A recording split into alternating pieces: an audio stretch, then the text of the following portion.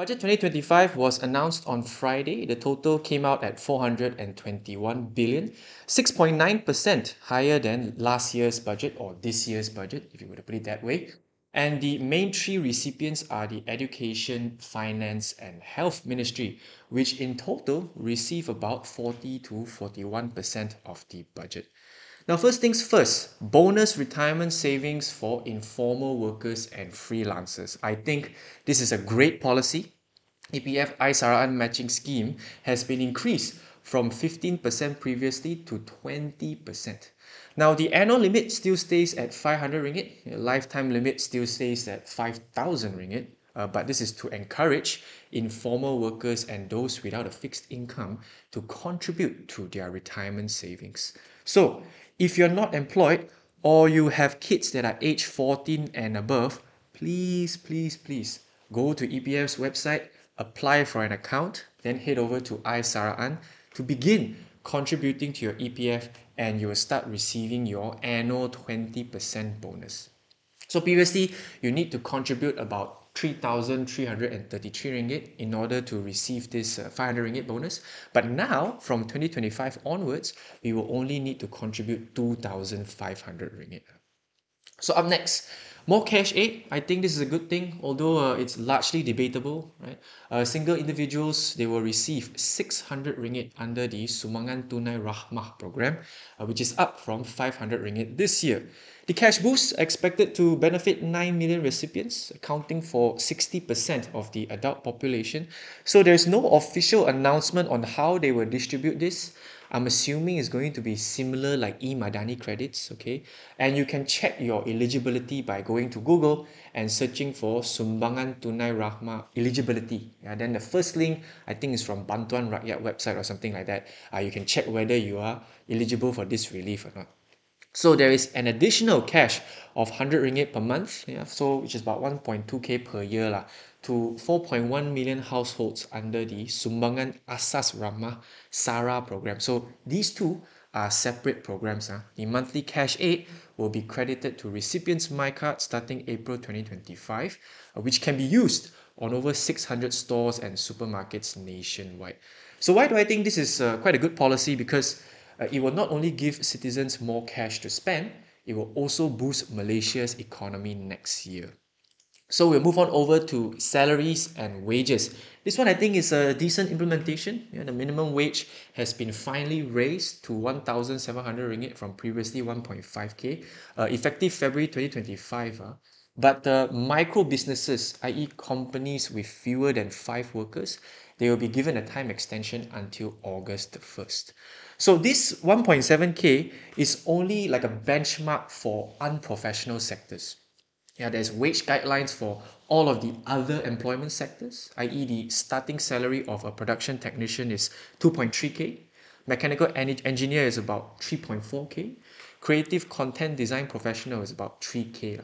So I think this progressive wage policy, which is piloted since June this year, Anwar said it will continue to be implemented. I think it's a good policy. It will definitely raise Malaysia's minimum wage up and up. But some people are unsatisfied with this implementation, stating that, hey, 200 ringgit in the long run is not going to make a lot of difference, especially when MPs, they are receiving 2,500 ringgit for their entertainment budget. Right? So I would say the comments are endless, but I think this is a good start. Okay, there's no way the government can suddenly raise the minimum wage from 1.5k to 2.5k. That way, it will definitely destroy small and micro businesses, right? So, well, we got to start somewhere. Next is subsidy rationalization. Now, this one will affect everyone. So targeted subsidies for RON 95 will be enforced by mid-2025. The top 15%, they will be most affected by this rationalization. The remaining 85% of the population, they will still receive few subsidies. The government is actually considering MyCard verification to pump RON 95. But I think this policy is very questionable because it will depend on your total household income, not individual income. So in this case, if let's say we have like a family, whose father is the sole breadwinner of the family, and the family is like a family of 5. So father earns about more than 14k per month, but they are taking care of their wife and 3 other kids. In this case, that household will not be eligible for the subsidies for RON 95. So it's a bit unfair. In fact, if your husband who earns 6.5K and you yourself earn another 6.5K, you exceed the 30th K per month threshold, you will no longer be eligible for RON 95 subsidies. Now that is stirring a lot of tension on X right now. And if you look at the monthly household income required to be T15, right, it's actually not a lot, You only need above 13K. And at the end of the day, if you have a large family, you will definitely exceed that household income. In this case, you won't be eligible for petrol subsidies, which is questionable to say the least. Right, we'll move on over to tax reliefs. Now, there are lots of different tax reliefs, so I'll just cover the important ones. Yeah, first one, for retirement savings, the 3,000 ringgit annual limit for PRS has been extended to 2030. Then we also have SSPN education savings, 8,000 limit has been extended to 2027. There's also like tax reliefs for first-time home buyers, which I didn't include in this slide here today. If your property value is below 500,000 ringgit, you will get a tax relief of 7,000 ringgit. Or if your property is valued between 500,000 to 750,000 ringgit, you will get a 5,000 ringgit tax relief. Right, so that's it about budget 2025. On the surface, I think it ticks quite a lot of the boxes. A lot of economists, analysts, they are positive on this budget because it addresses a few key areas, yeah, i.e. wages, as well as the petrol subsidies, right? So only time will tell if it will work in our favor. Right, let's move on over to money lessons I wish I knew earlier. Now, the first one I want to talk about is inflation. Right, for those of you guys, you open up your bank account right now and you're seeing a lot of money there, more than 5 digits. Well, you should be a bit worried lah, because inflation is the silent killer of money in your bank account. And an easy way to visualize this is to use the rule of 72. So you take 72, you divide it by the rate of inflation, then that's the half-life of your money, i.e. the time taken for your money to lose half of its value.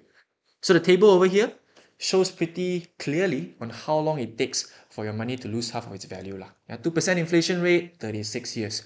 3% inflation rate, 24 years, so on and so forth. You guys can do the math yourself. Now, the rule of 72 can also be used on the flip side, i.e. the time taken to double your money. So if you're investing and your average return is 4 to 5%, you're a very conservative investor, even though you have a long investing horizon, right? But you have like a 4 to 5% return. In this case, it will take 14 to 18 years for your current funds, assuming no further contributions, to double itself. But just by exploring slightly riskier investments, right? You invest in aggressive mutual funds or stocks or a bit of crypto or whatnot, right? You increase your return rate by a mere 2%. The time taken to double your money is 4 to 8 years quicker. Okay, so which is why, for those of you guys who are young, make sure you try and explore riskier options. Now, on the topic of inflation, Malaysia's annual inflation averaged about 2% in the past decade. So from this equation over here, you take about 36 years to lose half of your money. But the majority of you will say that, I don't think inflation is at this range. I feel that it's much higher. Well, that's because inflation is not equal to everyone. Yeah, it heavily depends on what types of goods and services that you purchase the most. For B40s and M40s, we tend to go to restaurants, we tend to spend on groceries, housing, utilities, gas, and other fuels. And in this case, you can see that the inflation is actually 50% higher compared to the national average. And this is why we feel like our money is losing value much faster compared to what is reported by the Department of Statistics. Because based on this equation over here, it's 24 years, right? It's 12 years quicker for your money to lose half of its value. Next, inflation tracks the rate of price increases over time, which means as long as the value is positive, your money will continue to depreciate. Yeah, a lot of people tend to misunderstand this when the Department of Statistics reports that, oh, Malaysia's inflation has slowed from 2.2% last month to 1.9% right now. And then the rakyat says, I don't even see my prices going down. Well, that's because inflation is still a positive number. As long as it's a positive number, prices will continue to rise, albeit at a slower pace. Yeah, the only scenario where prices will not rise, or in fact decrease, is when inflation goes into negative territory, i.e. deflation. Okay. So how to counteract inflation? Well, if you follow the futurists, you know what we're talking about, you know what we're always advocating, right? These days, there are so many digital banks, cash apps. You can sign up very easily, instantly, in 5 minutes, in fact, and the deposit requirements are often very low, as low as 1 ringgit, right? So all of this table, I will send to you guys during the Q&A session, and you can explore it and see how to grow your savings and beat inflation. Right, let's move on over to owning a car. So recently I came across this post regarding an agent saying that a young man wants to buy a Mercedes A45S 4MATIC Plus priced at 312,000 ringgit with a salary of 3,000 ringgit per month. So the agent was shocked, and I looked at this post, I'm also shocked because the down payment actually is more than 200,000 ringgit. Well, typically, if you have like a good credit score and you pay your debts on time, right, the down payment to own a new car is 10 to 20%. But in this case, this young man is applying for a loan that is much higher than what is allowed by the bank. That's why number one, his down payment is significantly higher, 60 to 70%, and it has to be signed with a guarantor in case he cannot repay his debts. So I'm not going to talk about youngsters these days, but anyway, if you're asking the question, what sort of salary, my current salary is 3K, what sort of car can I own? Well, you can follow these two very simple rules. Okay, number one, buy a car that's close or equal to your annual salary. Obviously, the lower the better. Yeah, the lower the cost of the car, the better. Next is a bit more complex. You use the 27-20 rule. So the first rule, pretty straightforward, right? You take your annual salary, which is monthly 3,000 ringgit, annual 36,000 ringgit, then you can comfortably afford the lower tiers of Beza, Axia, and Saga. But this doesn't take into account the cost of the loan as well as your down payment. In this case, you should use the 27-20 rule also. 20% down payment, 7-year loan tenor, and making sure that your monthly installments are less than 20% of your income. So when it comes to loan tenors, right, there are typically three types, 5-year, 7-year, and 9 years. So as much as possible, you want to go for loans that are shorter so that you'll pay less in total interest. But when your loans are shorter, right, your monthly commitments are also higher. So this 27-20 rule states that why not you just go for the middle, right? Why not you just opt for a 7-year loan? You don't pay that much interest, but you still can manage, at the same time ensuring that your monthly installments for your loan is less than 20% of your income.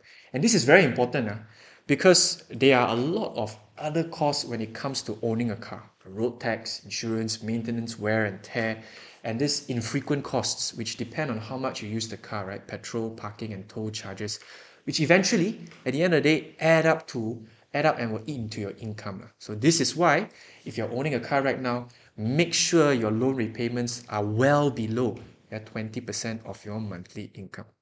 So when it comes to this, right, there is a table calculated by Ringgit Plus. You need to have a gross monthly salary of 7,000 ringgit per month to comfortably afford a Proton X50, Honda City, or Honda WRV.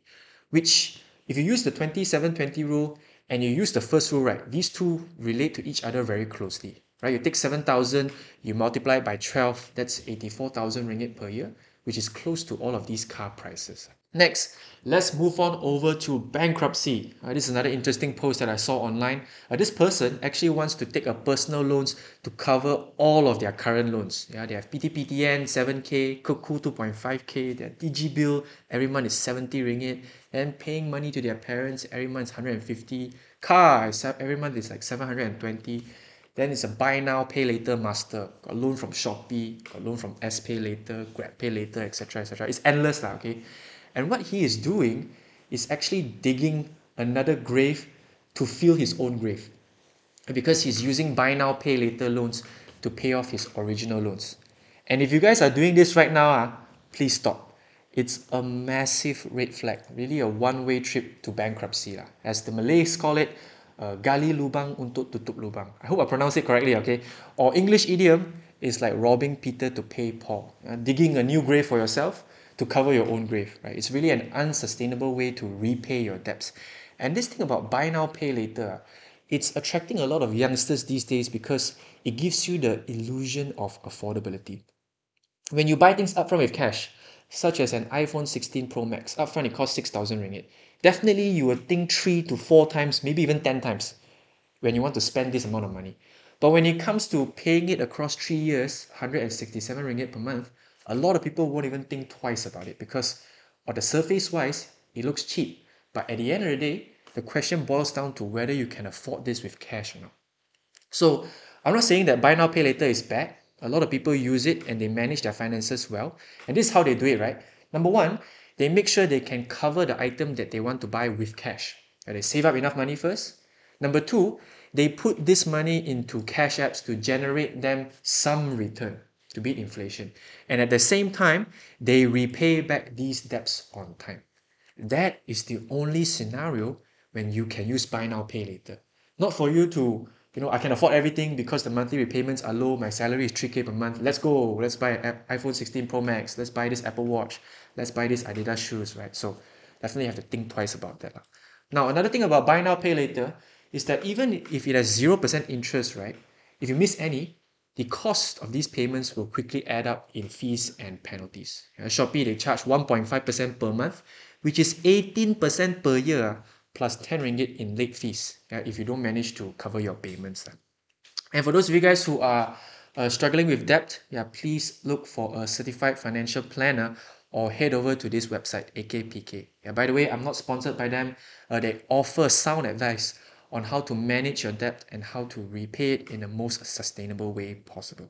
And that brings me to the end of my presentation tonight. Hopefully you guys learned something. Hopefully you guys enjoyed it. So meanwhile, shout out to all our Gather members. Thank you so much for your support. CH, Andrew, Wendy, Alex, CC, Urshad, Caveman, Kelvin, Tommy, Jinkang, Adrian, JS, Wenyan, Dean, Duhan, Sufi, Faris, Alan, Jackson, Raizan, Hudson, G, Jeffrey, Lawrence, Lukman, Will, Jack, YC, Arif, Hazik, Jindan, Adam, Ashley, Sean, Jason, Putra, Alvin, Jaya, Jia Chen, and Aldrin, as well as all of our learner members. Bye guys. Good night. Stay safe.